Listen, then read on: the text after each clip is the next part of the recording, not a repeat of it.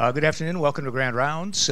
Please remember to sign the attendance record at the back of the auditorium, and also please fill out your program evaluations. And as I generally do, I will request that if you have any ideas in regards to future topics or future speakers, the CME committee is always very appreciative of those. Today it's my pleasure to introduce Dr. Denise Sorrentino. Dr. Sorrentino is board certified in both cardiology and electrophysiology, having done her fellowships in both at Emory in Atlanta, and she has kindly accepted the CME committee's invitation to provide us with an update on a problem that I see on several times a day basis, actually. And please welcome Dr. Denise Sorrentino. Thank you. Hello, and thank you. Thank you for coming. You know, when I got the invitation to do atrial fibrillation as a topic, I never know how an audience will accept that. As Dr. Hallberg said, this is one of those common bread and butter topics that physicians in all specialties see. No one's not included, including the pediatricians. They have patients with atrial fibrillation as well. And the treatment for it is still in evolution. It's a disease that's been around, of course, forever. And we're still really working on treatment options. So today, I hope to give everyone an overview where we're at with atrial fibrillation, where we're going, and all the options available. I believe truly, since the very late 90s and into this century, we are really moving forward with options for atrial fibrillation. So I think the future is bright in this regard. So goals of this talk, they asked me to write those, so I thought I'd put them in the beginning. To identify with patients with atrial fibrillation as symptomatic or asymptomatic. The reason why that comes to be very important is some of the options I'm going to talk about for treatment are based on whether somebody is symptomatic. It's not to say we don't treat asymptomatic patients, but some of the treatments are indicated, especially invasive treatments, if somebody is symptomatic. I think the newest terminology, as you know, with all diseases, terminology always changes. It's just like the heart failure terminology is always changing. AFib terminology, we've tried to simplify it as paroxysmal, persistent, and permanent. I'll go through those definitions.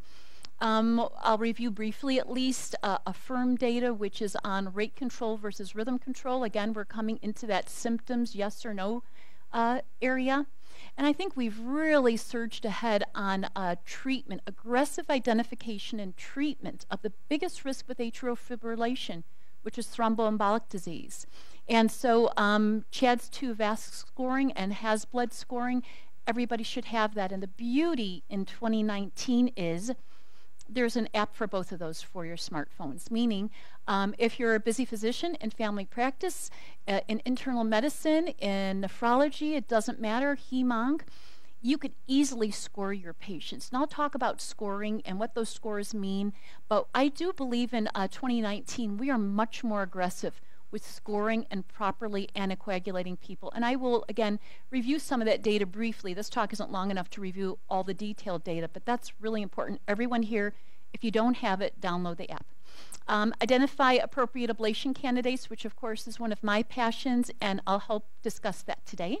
And then identify also people who are options for another invasive treatment, which is either a left atrial occlusion or a left atrial elimination device. Remembering again that the left atrial appendage is what we're occluding or eliminating, is what's most important for clot formation for thromboembolic disease.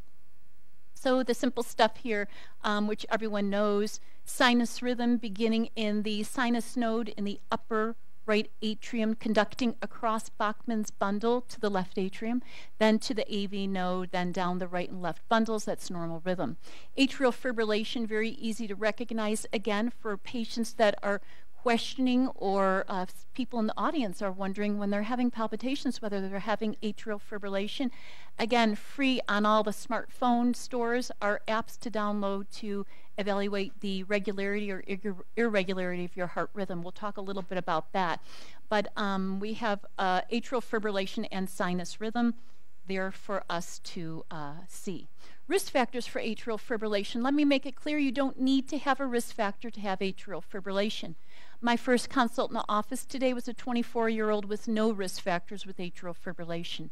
So don't feel in the audience that if you're young and healthy that you're safe from this disease, because perhaps you're not. The pediatric electrophysiologist who I know well in Iowa City, he does AFib ablations regularly on children under the age of 18.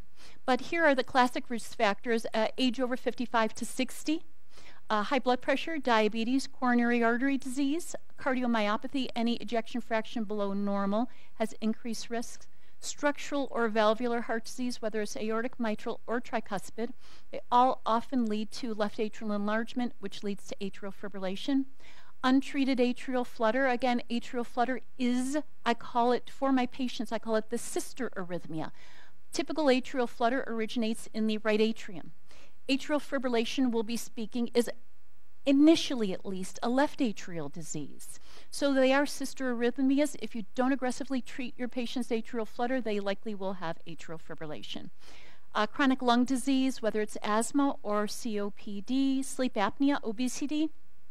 2 large trials have now come out showing specifically that BMIs greater than 30, those patients are high risk for not responding to medications for their atrial fibrillation and having recurrence after an AFib ablation.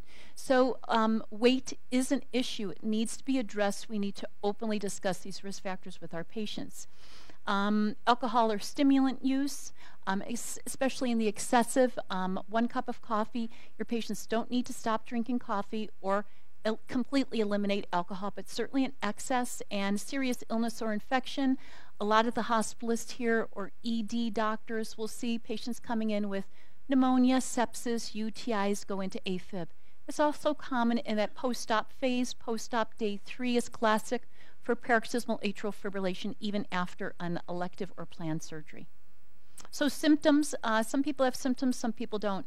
Often tachypalpitations, lightheadedness, dizziness, breathlessness, chest discomfort. Some patients, when they come in, will present with a positive troponin, more of a type 2 mild elevation due to relative demand ischemia in this rapid arrhythmia. But always remember, some patients are completely asymptomatic. And so some people show up to some of the primary care docs' offices for a pre-op for a planned surgery, and they're found to be an atrial fibrillation. So there's just a little simple diagram of the symptoms. So classification. And again, I think this is important when communicating with your colleagues or communicating with your cardiologists. It's important to be using that we're all on the same page. A lot of people are put in the diagnosis of just atrial fibrillation, and it's very important to know whether it's paroxysmal, persistent, or permanent. So paroxysmal atrial fibrillation occurs intermittently. These are patients who can go back into sinus rhythm without a cardioversion and without medications to convert. This can last for seconds, minutes, hours, or up to 7 days. Once you break that 7-day marker, you've already dropped down into the persistent group. But paroxysmal atrial fibrillation is probably how most every patient's atrial fibrillation begins. And because it's paroxysmal, a lot of patients don't come to medical attention because their palpitations resolve, they feel fine, they think maybe it's anxiety, maybe it's what they ate, maybe it was something else, and so they don't come in. So often we're seeing people in the early or late persistent phase. Persistent patients often need medication or direct current cardioversion to convert. These are people lasting 7 days up to a year. It's considered late persistent or verging on permanent if they're lasting greater than a year. And so again, I think terminology in electrophysiology, we like to differentiate the early persistent versus the late persistent.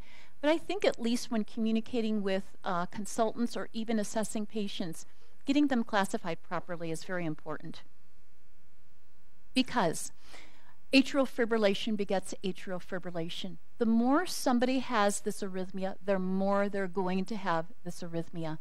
There's many reasons why, but mostly at the chamber level and even at the molecular level, it's a disorganized signal that is coming from hundreds of spots in both atria simultaneously.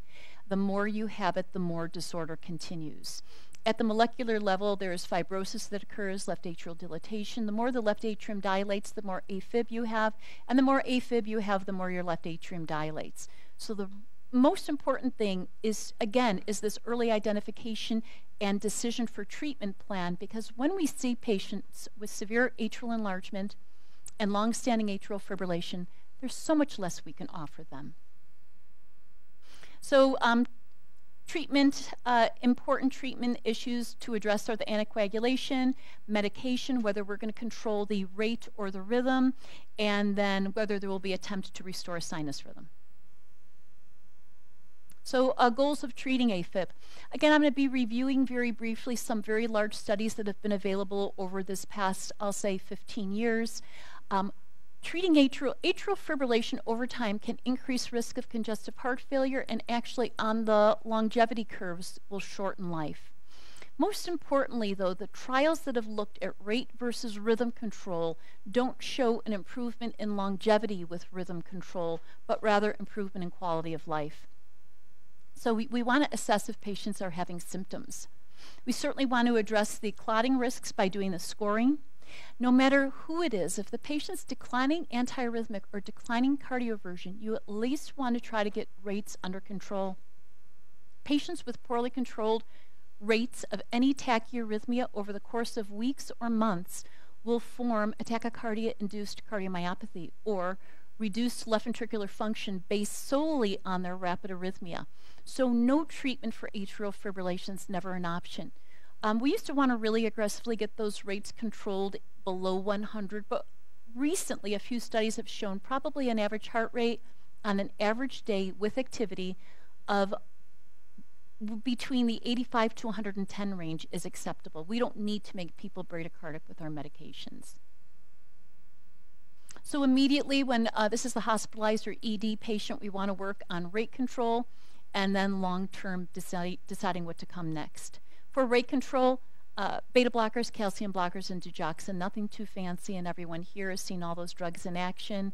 IV beta blockers and diltiazem are option for the pre-op or peri-op patient that is NPO.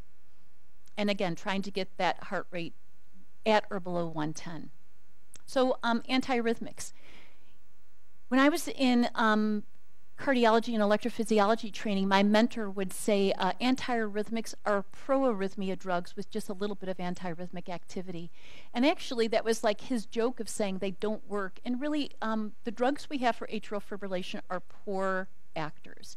Either their side effect profile is so long and so difficult that it's hard to get patients on the meds without side effects, or the medications just don't work.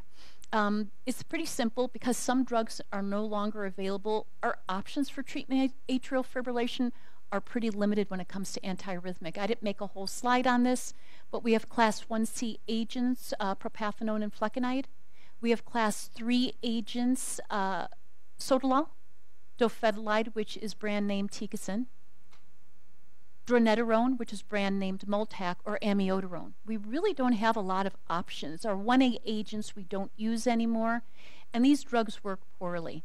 On average, most of the drugs work at the 60 to 70% of patients in sinus rhythm at a year of using the drugs, and a lot of patients who see a lot of practitioners who see AFib patients will see them come back infrequently with recurrences. So back in 2002, big news hit the world of EP, which was the AFFIRM trial. It was separating patients to solely rate control versus solely rhythm control. And actually they found that patients with rhythm control, antiarrhythmics, cardioversion, and maybe even an ablation to try to keep them in sinus rhythm, were hospitalized more frequently and reported more side effects of meds than the rate control patients. So some cardiologists said, I'm not going to even try to put people in sinus rhythm anymore. But the real issue with that study was symptomatic patients felt amazingly better when they were given options for rhythm control. And so we really, again, want to talk to patients about symptoms. Even though some people don't feel the rumbling, racing, or irregularity, fatigue, I think, for me, is one of the most common symptoms. Fatigue and just overall feeling poorly. A lot of family members will report that their family member is symptomatic when the patient states they feel fine. We've had patients with absolutely poor interactive skills when in atrial fibrillations, and even some, I consider some of my patients have a personality change when they go into atrial fibrillation, just because they feel poorly, although it's hard for them to pinpoint a specific symptom. So I always tell people I'm not a good joke teller, so I find one. So this one states he was doing fine before Sheena ripped the EKG patches off his chest and he went into cardiac arrest. So that's for all the nurses out there. So antiarrhythmics, not very good, efficacy is not very good, and no silver bullet. We're trying to give an oral medication to stabilize atrial electrical status in a patient with disorganized rhythm.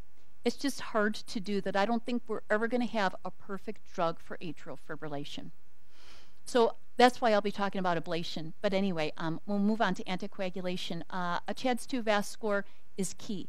Everybody who is evaluated for atrial fibrillation, I believe, even in the ED, H&P, needs to have a score. Sometimes I think that one physician will get a really good history and add something to the score that another physician didn't know about. So that's very important. I think over the course of time, warfarin/Coumadin is falling out of favor. A lot of the trials comparing, I'm going to be using these words interchangeably. They used to be called novel oral anticoagulants.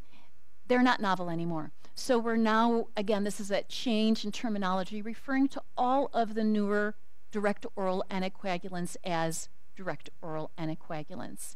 That'll be our group of Pradaxa, Eliquis, Xarelto, Sevasa, but the large studies, and I will show that for non-valvular atrial fibrillation, probably have marked superiority over warfarin. So except for pricing, we're trying to push as many patients as we can to the directs. Certainly we know there's an increased risk of stroke and heart failure with atrial fibrillation. I thoroughly apologize when I made this slide. My ages came off the bottom.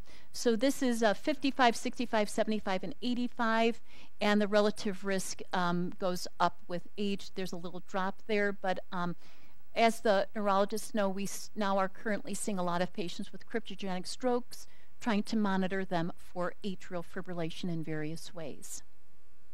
We know that there's a connection between the left atrial appendage clot and stroke with AFib. Here's a TEE image. This is a great TEE picture of the left atrial appendage, and there's a thrombus in that. So I'm going to go through this pretty quickly, but again, I wasn't kidding about the app for your phone. Everyone can download the CHADS VASC and Has Bled app, and it's super simple. You basically open it for any patient you're seeing, add up their numbers, and here's a simple thing. For CHADS-2 VASC, scoring a score of 2 or greater, all you need is 2 points to start benefiting from anticoagulation for your atrial fibrillation. And this includes paroxysmal. You do not need to be persistent or permanent to benefit. Please note that just being a female gives you a point. So even my 30-year-old females with the AFib, they already have a point. If you're a female and you have high blood pressure, you need anticoagulation even if you're 32 years old. A male with those same 2 risk factors would not. The score would be 1. But congestive heart failure, as you continue to age, you get more points. So you get a point from 65 to 74. If you're above 75, you get another point. So as you can imagine, the points add up extremely quickly. It's very easy to hit a 2. All you have to do is add 2. You're there, and you need to discuss with your patient anticoagulation. All the studies have been done. The studies to prove anticoagulation superior to aspirin, those were done in the 80s. So aspirin's not an option for treatment for atrial fibrillation if it's a recurrence. I mean, I'm not talking about one post-op cholecystectomy AFib, but recurrent atrial fibrillation. So the Has Bled scoring, probably less people think about that, but that's looking at all of the reasons why people aren't started on anticoagulation. Uncontrolled hypertension, creatinine clearance of less than 50, not just abnormal renal function, but significant reduced renal function. Stroke, those stroke patients who have had an event and we don't want them to bleed into that area, we need to decide on proper anticoagulation. This all is variable. If they're on warfarin or Coumadin and they have very labile INRs, elderly, drugs or alcohol use. You know, as you'll see, fall is not on here. I still unfortunately see too many elderly people who their primary physician feels they're at risk for a fall. I'll often ask them, and they've actually never fallen, but they're frail. They could fall. Anybody could fall. The older a patient is, the higher their risk for stroke with AFib. And I understand when all of you see older patients, you're thinking they might fall more likely than my 40-year-old patient. But we can't miss anticoagulating our senior patients. So even though they could fall, often they don't, so we need to get them. So, you know, you want to look at, I'll just go back one, you want to look at the CHADS-VASc scoring, and then if you think they're at increased risk for bleeding, I'll be talking a little bit later about other options that don't include warfarin or direct oral anticoagulants for these patients. So the quick look is, do they have a mechanical valve? PCI with a stent that you have them already on antiplatelet agents, consider warfarin. A very low creatinine clearance or end-stage renal disease with some exceptions, we consider warfarin. And then here's the drugs. And you know, this is one of those slides when I'm in the audience, I'm just like, I can't believe they put up a slide like that and think I can read it. So sorry I just did that. But I think you might have a copy of this, and this is all available. You know, I love the internet. It's right there for you. But this is just looking at all the oral anticoagulants and appropriate dose reduction for renal dysfunction. And we know that Eliquis for age greater than 85, weight less than or equal to 120 pounds, and a creatinine of 1.5. It's hard to hit all those, but it's usually an elderly female with some renal insufficiency. We reduce their Eliquis dosing. Otherwise, the renal failure patients mostly still are warfarin.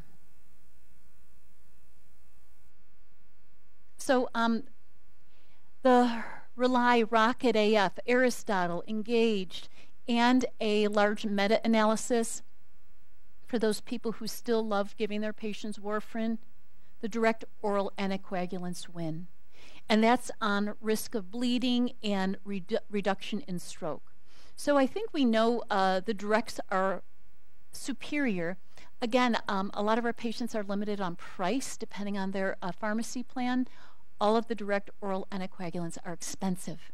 If they have good pharmacy coverage or prescription coverage, pardon me, they can get it at a reasonable rate. If they're paying full price or almost full price, they're asked to give out between $450 and $600 a month for anticoagulation.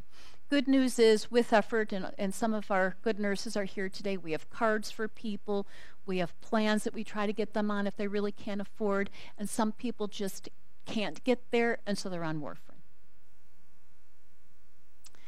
So bleeding shows actually a lower risk of fatal bleeding, despite the fact that there's no antidote. So Pradaxa has a reversal agent. Eliquis has one available, limited, albeit, but everyone's afraid, well, if I give them a direct oral anticoagulant and they come in with a motor vehicle accident injury and I can't reverse it, then they won't get life-saving treatment. But actually, the analysis of all 12 trials, over 100,000 people, showed still fatal bleeding was lower in the direct oral anticoagulant.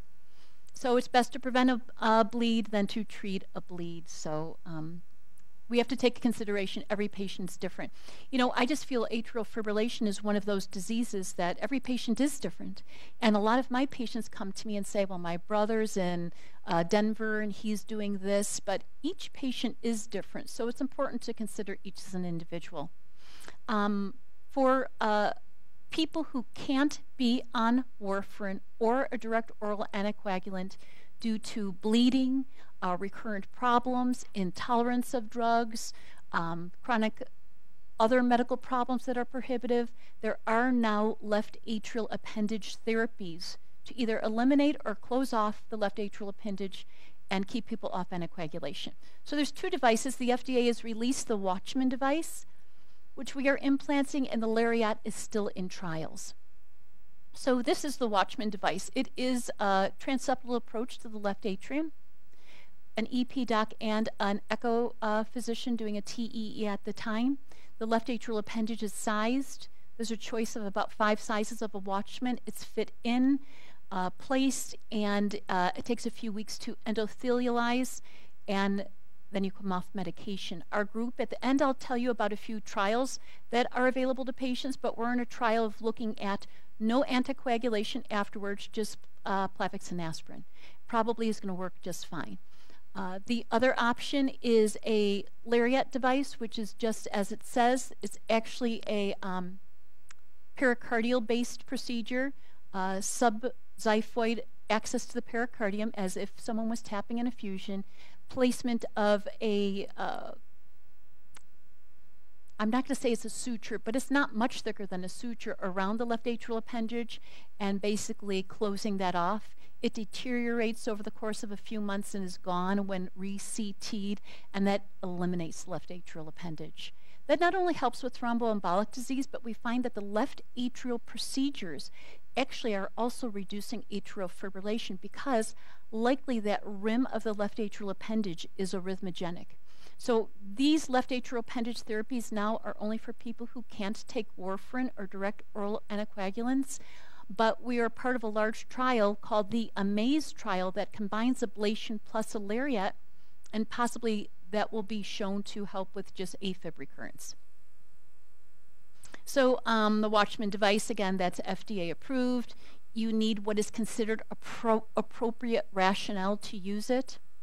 And here's the appropriate rationale that the FDA requires to use it. Either the patient's had a major bleeding event. Recurrent GI bleed's really all you need. Minor bleeding events taken into consideration. Lifestyle at risk. If somebody is in a very risky lifestyle for injury, doing high voltage electricity, doing roofing, things where they really may fall, they can be considered for it. And embolic stroke despite oral anticoagulants.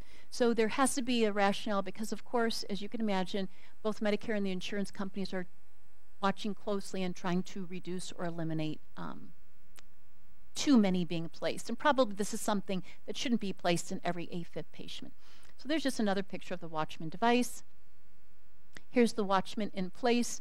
You can see that's where it is deployed right there. You can see that little raised portion. And you saw the left atrial appendage before. This is completely closing over it. And then this is what it looks like. This is a pathology not related to the device implant, but basically 9 months later is completely closed over. The left atrial appendage no longer can be a place for stasis or clot. And this was in canine models as early as 30 days. The area was already closing over. Currently, if a patient receives a Watchman device, they have to go on anticoagulation for a period of time afterwards. So often we're talking with the GI doctor as well. They're going to go back on their oral anticoagulant for a few weeks. But again, there is a trial underway using no anticoagulants after the Watchman, just Plavix and aspirin. That probably will work well. If so, we really can have a big impact, especially on the either patients with hematologic disease or recurrent bleeds. So where does ablation fit in for treatment, and what an ablation can do and can't do? Well, the most important thing I can say is we don't have a cure for atrial fibrillation. Ablation is not a cure for atrial fibrillation. A lot of patients come to me or are sent to me thinking, oh, thank goodness, I'm finally going to get an ablation and my atrial fibrillation will be gone. It's not. It is purely a treatment. The large trials done with either catheter-based radiofrequency ablation, which is heat, or balloon-based cryoablation show that patients have between a 75 to 85% reduction in atrial fibrillation. Now, I'm happy to say some patients have a reduction down to 0, and I've done some patients as long as 10 or 12 years ago, and they happily come back and they're not on medication and they're not having AFib, and I feel good, they feel good, and everyone's happy. That's not usually how the story goes. I wish I could tell you everyone would get that, but I don't. And I'm a real straight shooter when I talk to the patients and say, you still will have atrial fibrillation. It is a chronic disease, and even if we do an ablation and somebody's free of AFib for 4 or 5 years, they could come back at year 6 with more atrial fibrillation. So I think the big message is, at least in 2019, we don't consider this a curative procedure. So a big trial that actually did not come to the journals yet was presented last year at the Heart Rhythm Society annual meeting, which is something we at all EPs been waiting for, and here's what it was. It's called the Cabana trial, and it is looking at medical management of AFib, that means antiarrhythmics, rate-controlling drugs, and plus or minus cardioversion versus ablation.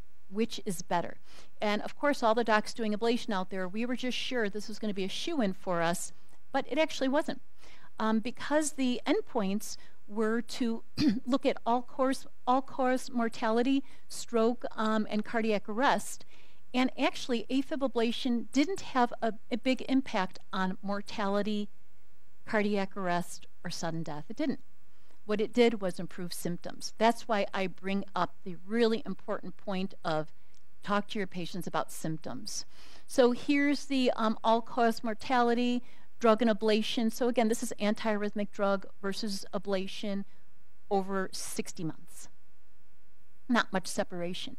When we looked to first recurrence of AFib, ablation had much longer to the first recurrence of AFib compared to drug. When we looked at death, disabling stroke, serious bleeding, the p-value just made it. Ablation was superior. But what the results really said is that time to first AFib recurrence is less, people have improved symptoms, and the mortality was not affected. So doing an ablation for your patient's AFib will not help them live longer. If they're symptomatic, it can really help them feel better, function better. There was slightly reduced risk event in the ablation group, but the quality of life was improved mostly in the ablation group. So what is ablation? It is different than supraventricular tachycardia ablation. A lot of people, so SVT's been ablated in the US since 1989 regularly, not in trials, but places around the US since 1989.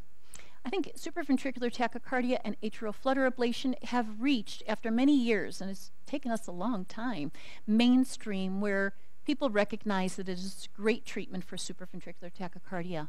For a focal tachycardia with 2019 quality 3D mapping, an SVT ablation should be curative. This is the word cure, not for AFib. This is for a focal arrhythmia, 97 to 98% of the time. We've got that one. So atrial flutter, cure rate probably 85 to 90% of the time, not as high. And again, AFib, I never use the word cure.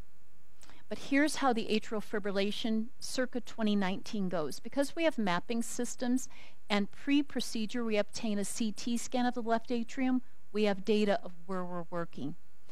Beginning in the mid-1990s, we realized that the trigger from most atrial fibrillation comes from within the pulmonary veins. Who knew? Everybody has at least 3 pulmonary veins that empty into the left atrium. Some people have 4, some people have 6. Usually before ablation, I'll obtain an echocardiogram and a CT of the heart to see how many veins patients have and where they're located. During the procedure for a PVI ablation, because again, we're trying to get rid of the triggers in the veins, patients are put to sleep under general anesthesia. Wires are put in femoral access only, and a transeptal approach, which is a long, skinny needle from the femoral vein, intentionally puncturing a hole to get into the left atrium. Heparin's begun. I use a small wire to collect data. This is all electrical or voltage data in the left atrium, and subsequently prep. Currently, we've mainstreamed this so easily. I have a 28 millimeter balloon that freezes the opening of all 4 of those veins. The balloon is prepped, placed into the left atrium. Heparin's going the entire time. ACTs to check the level of heparinization every 15 minutes regularly, and the veins are isolated. Current technology, the veins can be isolated probably in about 4 minutes with freeze technique. When I'm isolating the right-sided veins, the phrenic nerve is running right outside the heart of that vein, so I use a small wire to pace the phrenic nerve like a hiccup every 3 seconds to make sure that the nerve is not frozen. If it is, we need to come off freezing immediately. The esophagus is located right behind the left atrium where the ablation is performed. There has been reports, never have I seen, but there has been reports of left atrial esophageal fistulas after ablation. Left atrium and esophagus are two chambers you do not want to communicate. So we have to be very careful to prevent erosion in the esophagus from the ablation. So the anesthesiologist places a temperature probe, which I move up and down to the level of the balloon. If that temperature on the probe in the esophagus drops more than about 5 degrees Celsius, the freeze is stopped. So we try to make this both effective, quick, and safe. After the procedure, the heparin's discontinued, reversed with protamine, all the wires are removed, patients extubated and home in 24 hours or less. Patients need to be symptomatic for an ablation. So the current recommendations, and again, I'm going to tell you about a few ongoing trials, you have to have symptomatic recurrent atrial fibrillation and have tried one antiarrhythmic therapy. Remember, this is treatment, not cure. If someone's asymptomatic and really tells you, I'm in AFib, but I'm still working full time, I have a patient who does whitewater rapid canoeing in AFib, and he's completely asymptomatic, we shouldn't put them through an invasive procedure that has risks. So currently, they need to have symptoms. So there's just pictures of cryo versus radiofrequency ablation. And then here are those pulmonary veins. And truly, I mean, I'm no kidding about that. I left fellowship and came here in 1996, and papers were just starting to talk about triggers for AFib possibly being in the pulmonary veins. That has not always been known. This is just a diagram of the balloon as a wire is used to get into the vein. The balloon is brought to the opening of the vein and then frozen.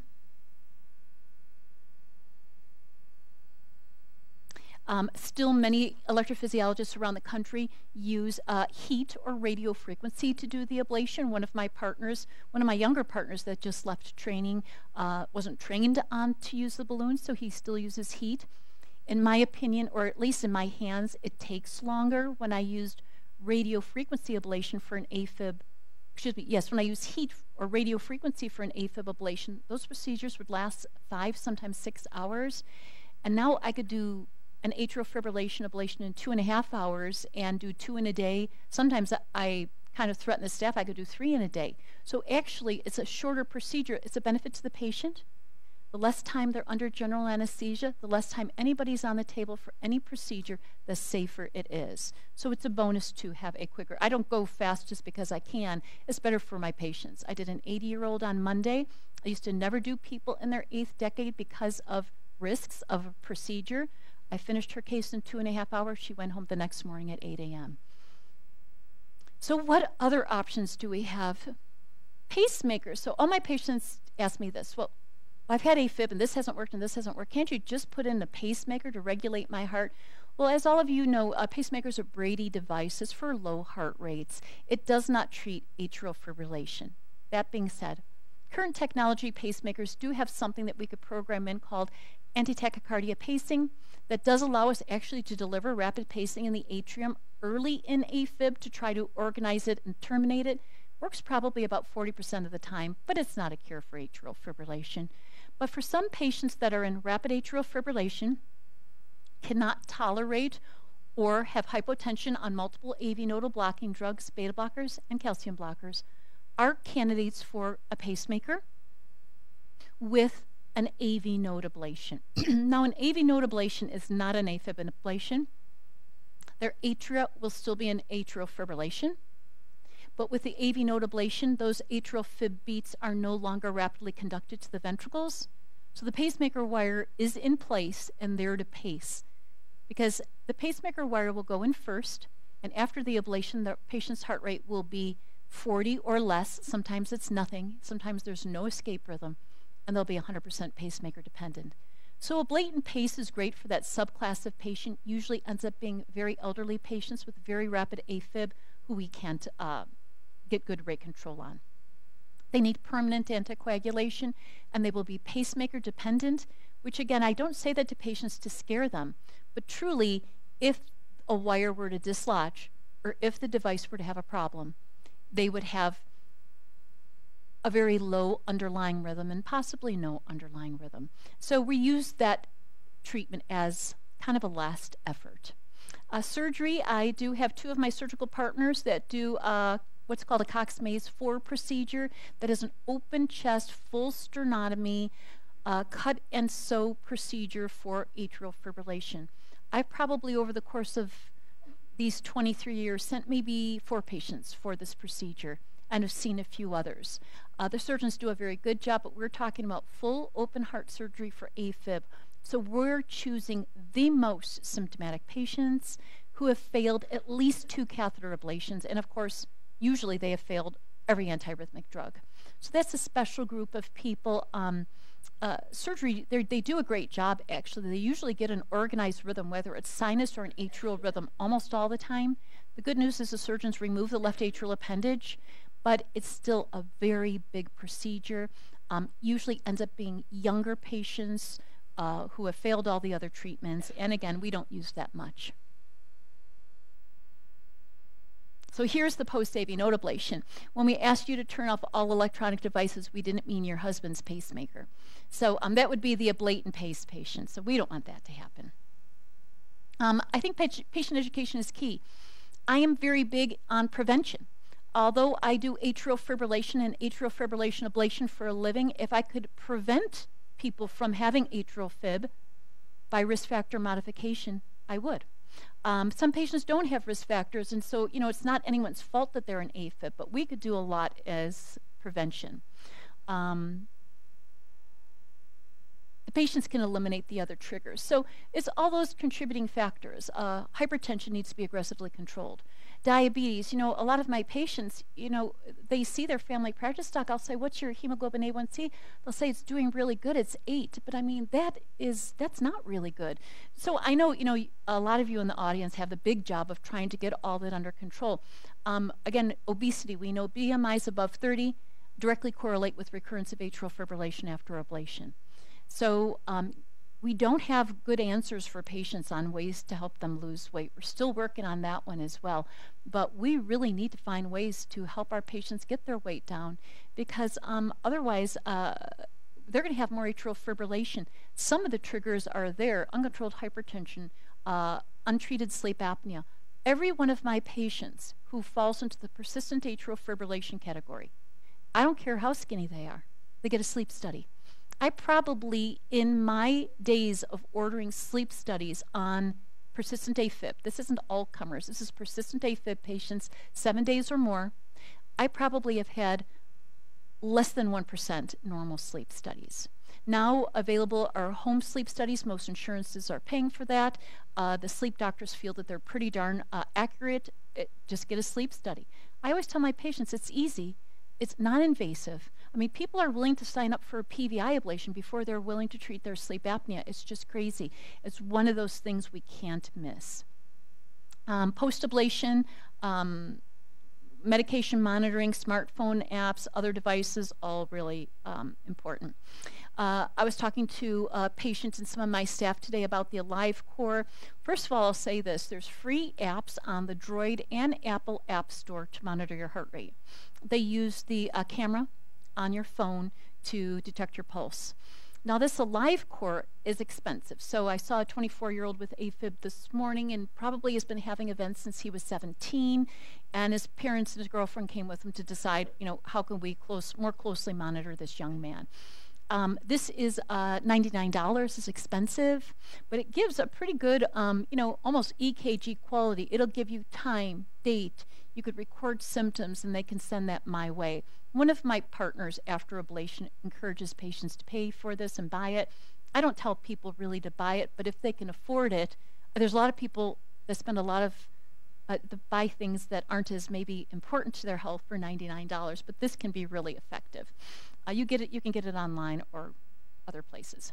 So patients know more about their diseases than me. I must get a faster modem, higher speed internet access than them, which is true. You know, I think our patients, I love educated patients. Now, you know, Dr. Google is not who I'm talking about, but when patients really are willing to go to good websites, and I think there's a lot of good, more now than ever, there's really good, accurate information out there. I want my patients to be educated. AFib is treatable, not curable. Long-term risk factor modification is key. If they're symptomatic, aggressive early attempts at sinus rhythm. As an EP doc, I'm always happy to see people after their first event. Am I going to force them into an ablation after a first event? Of course not. But give them the options, do aggressive risk factor modification, give them the story. I think it's really important. Early referral for PVI ablation is better than using antiarrhythmic drugs on some of these patients. So just to bring you up to date, I'm involved in some trials that are looking at like what's going to be here for 5 years, in the next 5 years. So Stop AF First is a trial I've enrolled several patients on. That's taking a patient with 1 or more AFib event lasting under 7 days and offering them ablation before offering them any drugs. It's a randomized trial, so I get a lot of patients from all over who want an ablation, but they make it randomized to medication, which would be an antiarrhythmic. At 90 days, they can cross over for an ablation. The AMAZE trial is for persistent, that's 7 days or greater, AFib, who get an AFib ablation, plus the lariat, or they're randomized to the ablation alone. So for a lot of patients, they get that opportunity to have the left atrial appendage exclusion, where afterwards, after a handful of weeks, they can come off anticoagulation. The ASAP-2 is using the Watchman device that I showed you that fits over the left atrial appendage, using aspirin and Plavix for AFib for patients who can have the direct oral anticoagulants. So that's a great option, especially for the, again, the GI bleeders, the hem-onc patients that are having recurrent bleeding, to have probably a trial that'll show us they don't need to go back on their oral anticoagulants. The future's bright. I think that since I've been in practice, we've come a huge way with AFib. We're not there yet. Still looking at better protocols for MRI imaging, looking at fibrosis. We know there's familial AFib. I have multiple groups of family members in their 30s and 40s, siblings and their parents with AFib. So there's probably some genetic AFib for the young. MRI imaging, looking at fibrosis. But still, I think sometimes it's the real hard work, aggressive treatment of high blood pressure, diabetes, sleep apnea, and obesity is always going to be the hard way. And but I think we're coming. Oh, my last slide has to. So it's a pacemaker for your heart, but you could download apps for your liver, kidney, lungs, and pancreas. None of those jokes I made up, but I'd love to answer any questions. Thank you.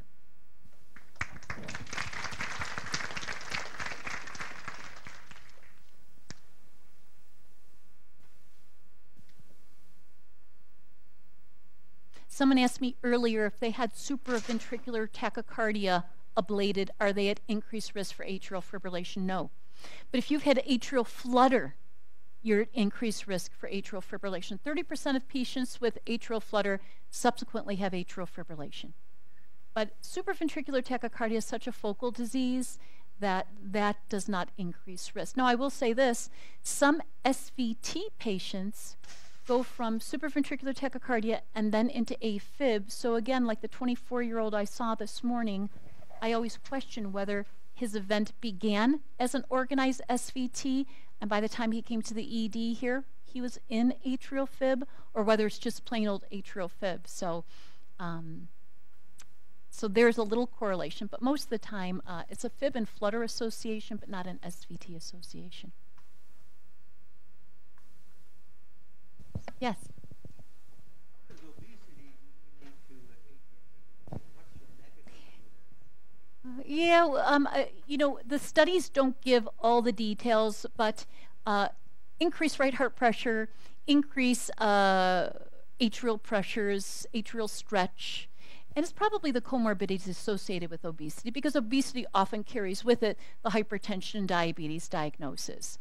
But obesity alone was looked independently in 2 large groups of ablation patients with recurrence and found to be the one major risk factor. So likely intracardiac pressure, especially right heart pressure.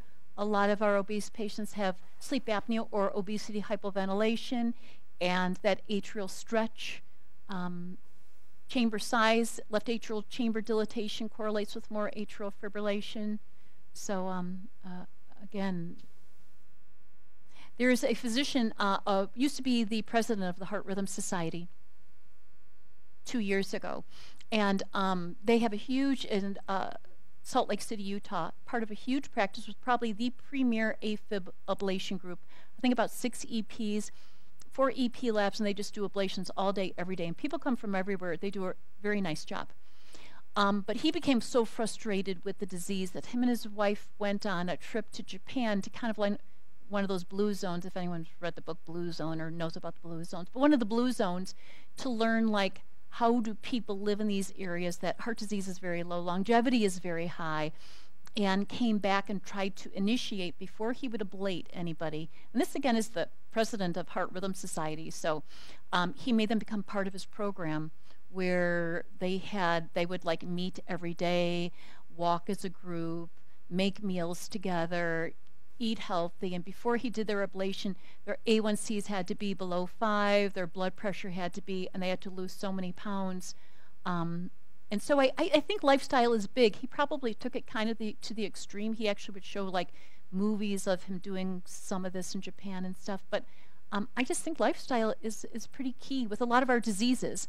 But all the general practitioners here know the obesity, hypertension, diabetes, they're all tied together as with sleep apnea. Thanks very much, Denise. That was a great presentation. I'm wondering about genetics. Yes.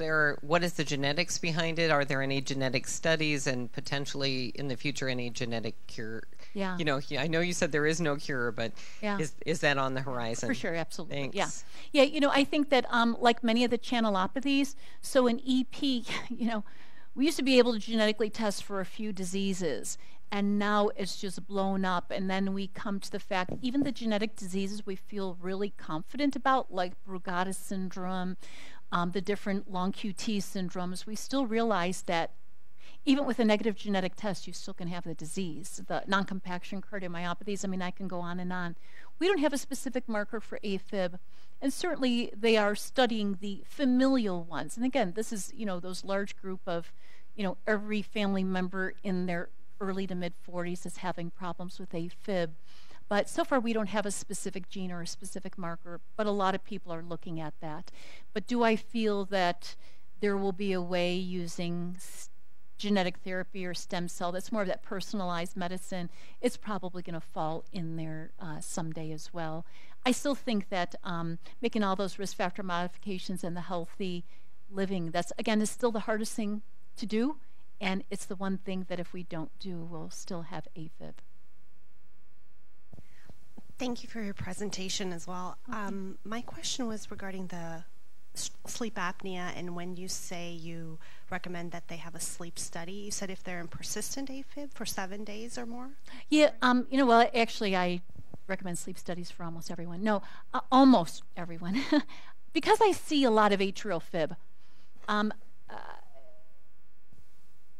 We, in my office, my staff does Epworth sleepiness score on everybody who crosses a threshold of my office. Everybody. And if their score is high or borderline high, they get a sleep study. But it's a mandate for my patients with persistent AFib. Because as you all know, anyone here who's recommended a sleep study, the patients don't want to do it. I mean, they have this vision of, I think, you know, 20 years ago, or maybe even 10 years ago, of like wearing some horrible mask and this loud machine, and they're going to be like this, you know, freak of nature if they have it treated. It's a huge contributor to so much, especially arrhythmia-wise, that it's just a mandate. But, you know, you could even have paroxysmal atrial fibrillation, and if you have positive Epworth sleepiness score and or a large neck size, or family members that say, I mean, we have a lot of, you know, witnesses that say, yes, grandpa does stop breathing multiple times a night, I recommend a sleep study. I'm very quick on the trigger. I'll tell you this, like this is like humbling, but I'll tell you the truth. I do a lot of ablations, I do a lot of pacemakers and all those type of things. I probably have had a bigger impact on many of my patients' lives by treating their sleep disordered breathing than I have by any of the invasive procedures I've done. Because it's a whole life improvement for someone with significant obstructive or central. You know, and I will bring this one thing up too, because I'm bringing up exciting things coming. I'm going to be part of a trial of a new system from Respicardia. It's FDA approved. So this isn't something that's just like coming out, but this is going to be real for a paraphrenic nerve pacing for central sleep apnea or combined sleep apnea, where I'll be inserting a device with a sensing electrode and a phrenic nerve low-level stimulant, not one that you'll feel the hiccup or see a patient with a lead dislodged movement, to stimulate the diaphragm for a central and combined sleep apnea. So I think we're moving into an area where not everyone's going to be wearing masks and, you know, this is so terrible. There's new treatments coming there as well, but probably my staff will say I order a sleep study on most all my arrhythmia patients.